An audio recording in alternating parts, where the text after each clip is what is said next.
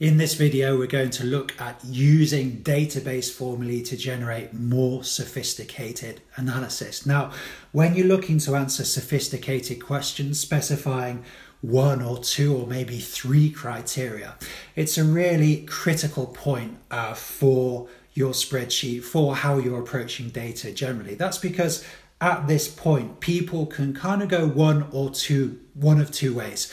And I find that often people go in the wrong direction. And for me, the wrong direction is splitting up the database to simplify it to allow you to generate the analysis you need. For example, in our database, we're talking about 4 different regions. So I often see in my work, people will split the database up into 4 sub-databases, 4 smaller databases to allow them to generate the analysis you need. Now, I suggest that that is the wrong approach. I highly recommend that you keep a single database, maintain it well, keep the quality of data as high as you can. Then rather than spending time splitting up the database and dramatically increasing the complexity of the file, it's going to be much more stressful working with a file with lots of different databases in.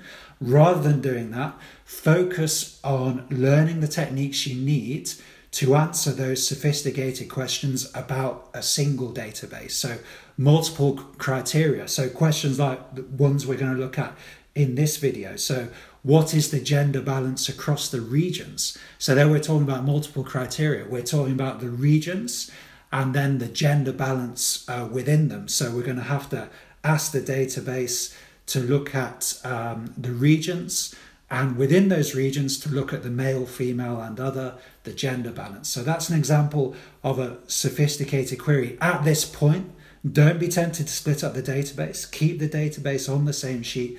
Spend your time learning the advanced database formulae you need to get the analysis you need quickly and efficiently. And that's the aim of this video, to start answering some of those more sophisticated queries using database formulae.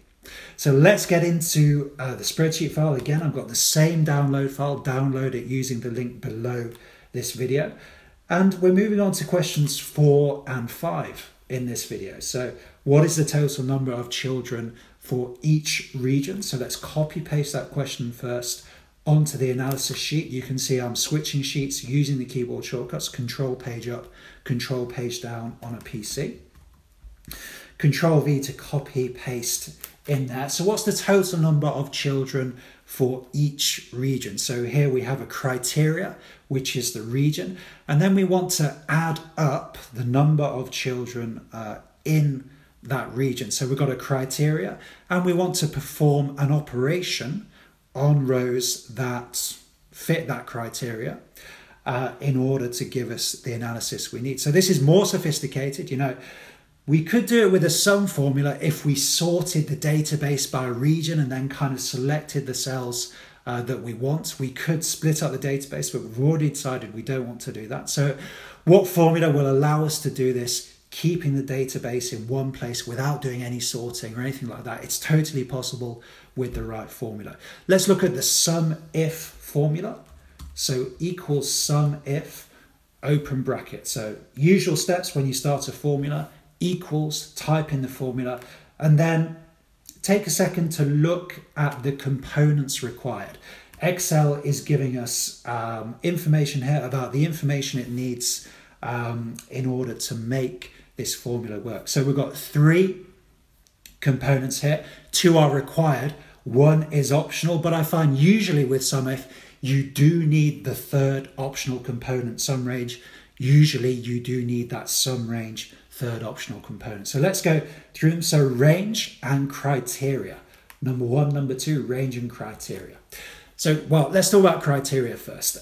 As we mentioned in the first video, the criteria is the specific piece of data that we're using to distinguish between rows we want to include and rows we want to exclude. That's what criteria means.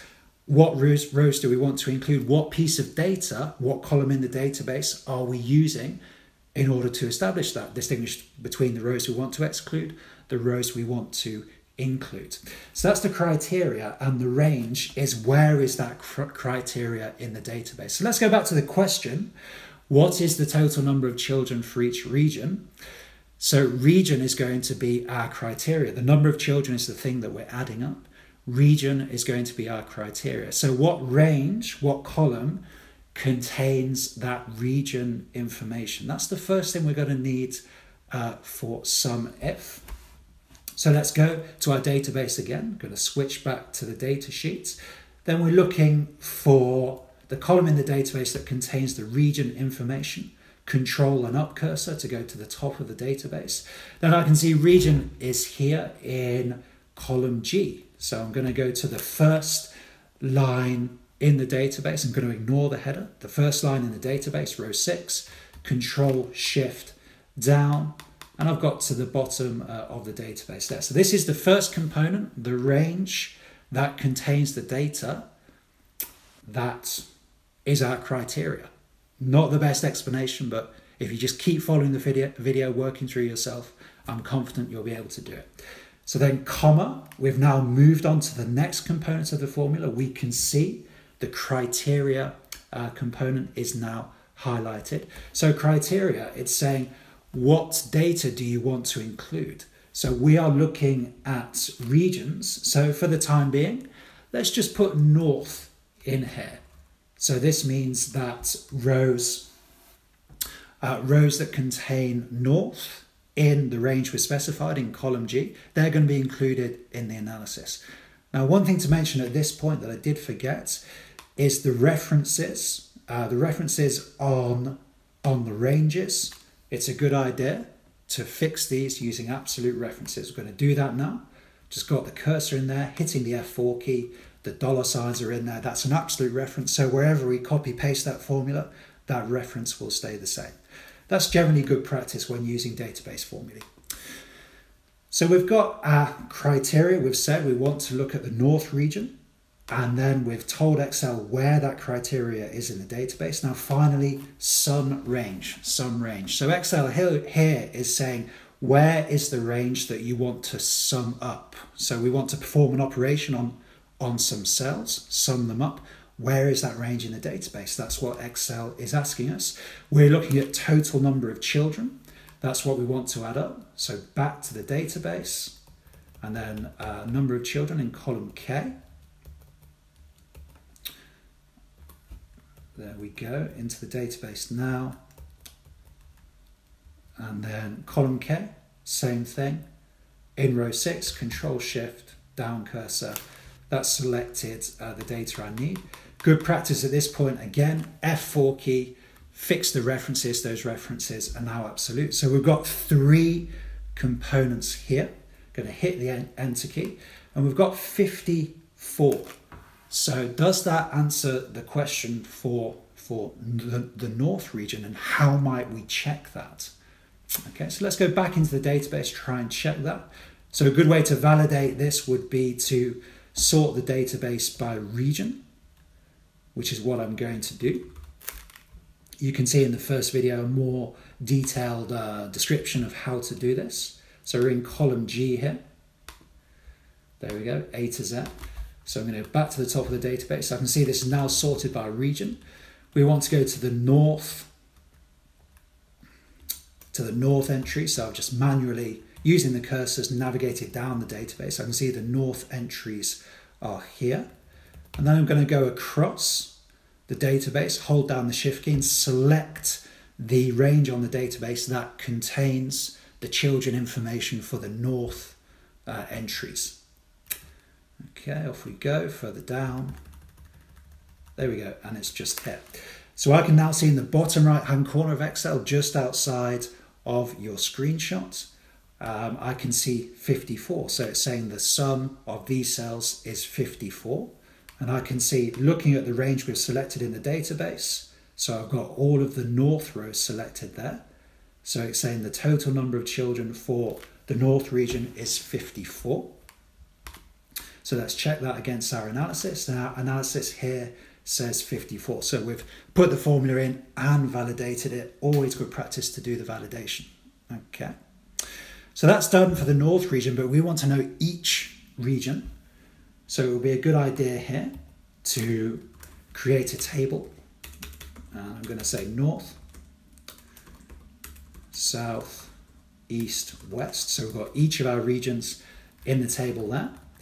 And then I'm going to copy paste this formula into this cell, into our table. Effectively, there we go. Just going to hit F2 here. Okay. So this formula, just copy pasted it, and because the references are absolute, we used absolute references using the F4 key to put the dollar signs in. Those references are going to stay the same. I can check them now, row 6 to row 255. That corresponds to the database well. So the formulae appear to be accurate. I want to make a change at this point though, because I don't want to copy paste the formulae down and then to manually change the text in there, north, south, east, west. It would be much better to refer to the cell that already contains that information. That's going to certainly help speeding things up. So there we go. And then I can just copy paste this formula down. Okay, and we've got 4 different numbers. Well, that makes sense because we're asking 4 different questions. How many children in the north? How many children in the south? How many children in the east? How many children in the west? So we would expect those numbers to be different. I'm going to go to a cell below the table we've created, Alt plus shortcut on the PC, Alt plus, that gives me the total of the column there. So that's saying total children in the database is 262. This is another validation technique for us. 262 children in total in the database. Let's go back to the data sheet, and here let's say equals sum from the top of the database all the way down to the bottom, and then we've got 262. So just put a sum formula in there to validate the SUMIF formula. We've got the same outcome. So good practice to do validation, try to get the same result a different way. So this is giving me confidence in these SUMIF formulae, and we've actually managed to answer our question there. The total number of children for each region using SUMIF, we've managed to get that information. So much easier than sorting the database and kind of selecting ranges in the database. Definitely easier than splitting up the database, the SUMIF formula.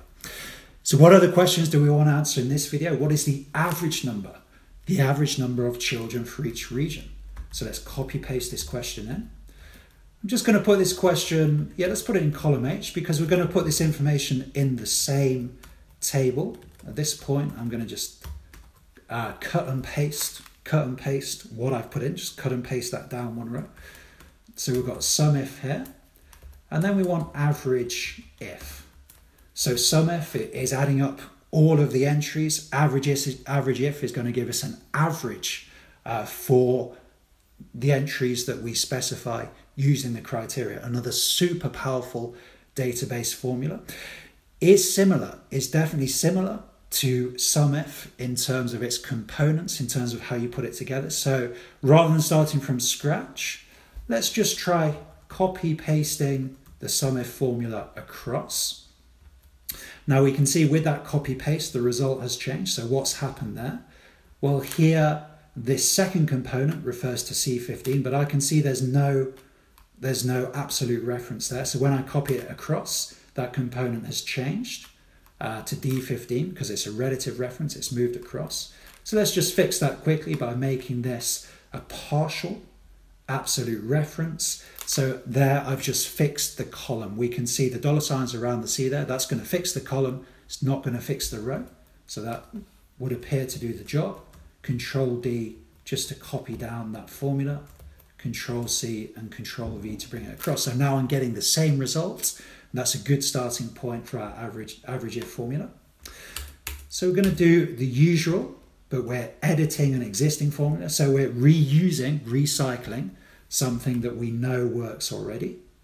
So we've got AVERAGEIF here, and then we've got a familiar situation. We're being asked for 3 components, a range, a criteria, and an average range. So the range is where is the criteria that you're using to distinguish between the data you want to include, the data you want to exclude. That's going to be the region column in the database, column G. And then what's the criteria? Well, we've used the table, set up the table to select the cell to specify the criteria. And then where is the average range? So where is the data that you want to perform the operation on, that you want to get the average for? That's in column K in the database. We've got the data in column K, the average data in column K, and then we've got in column G the data we're using for the criteria to decide which rows we want to include, which rows we want to exclude from the analysis. Okay, so again, we've got the formula has gone in there. We've got an output 2.34. So I'm going to select to the bottom using the shift key. Control D will autofill down. And we've got figures for each region there. So again, we want to validate this. In fact, first I'm just going to reduce the number of decimal places here. Alt H9. Repeat that a few times. Alt H9 on the PC is going to reduce the decimal places there. So for North, we've got two. In fact, let's do East this time. We've got 2.66. So let's go back and validate that. So East, and again, in fact, let's put a formula in here. So let's say average, and then I'm going to just select the range, select the East range. So select all the rows that have the East piece of data in. Hit return. We've got 2.657, which with the rounding is going to be 2.66. Okay. So again, we've done some validation there, and that seems to make sense. So we've answered the questions we want to answer in this video, the total number of children for each region and the average number of children for each region. We've done a SUMIF and an AVERAGEIF formula. So the SUMIF formula, remember there's three components there. We've got to say where in the database, what column in the database contains the criteria that we want to use to distinguish between rows to include and rows to exclude. Remember, in this case, we're looking at region. So we selected that column in the database. Then we specified the criteria, north, south, east, west, each region. And then we specified the range that contains the data we want Excel to perform the operation on. So either to sum up those cells or to average those cells. So super powerful database formulae. Another point to remember is the references. Make sure you've got the absolute references there. If everything's accurate, it's going to perform the operation, save you loads of time in your analysis. So now you should be building some confidence with SUMIF and AVERAGEIF. So there we're talking about a single criteria. We were just looking at region, but we might have more sophisticated, still more sophisticated questions than that. For example, what's the gender balance across the regions? There we're going to look at gender and region. So we're going to look at two criteria. What's the total number of children for females in each region? There we're looking at gender and region, so we've got two criteria there. So the SUMIF and AVERAGEIF formulae, they're allowing us to look at one criteria, but what if we've got multiple criteria? What formulae are available to help us to deal with that situation? That's going to be the topic of the next video. I'll see you then.